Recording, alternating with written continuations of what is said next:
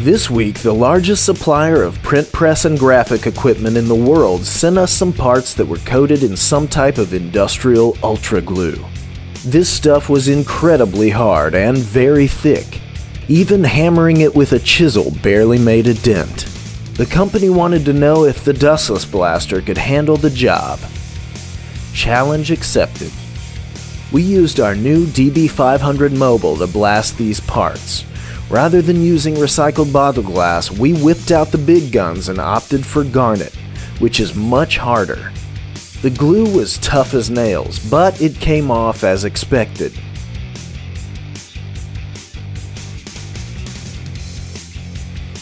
If you were to blast this with a traditional sandblaster, friction would heat the glue up and turn it back into glue. Of course, the water in the Dustless blasting system eliminates friction and heat, and in fact cools the blast surface down to about 10 degrees below ambient. This cooling effect actually makes the glue brittle and allows it to come off.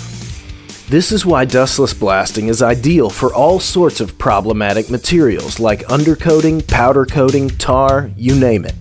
You could never do this with a sandblaster.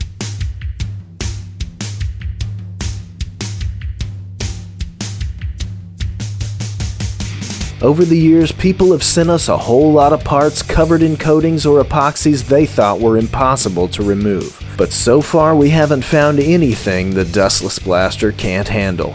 If you have any questions about the Dustless blasting system, please feel free to give us a call.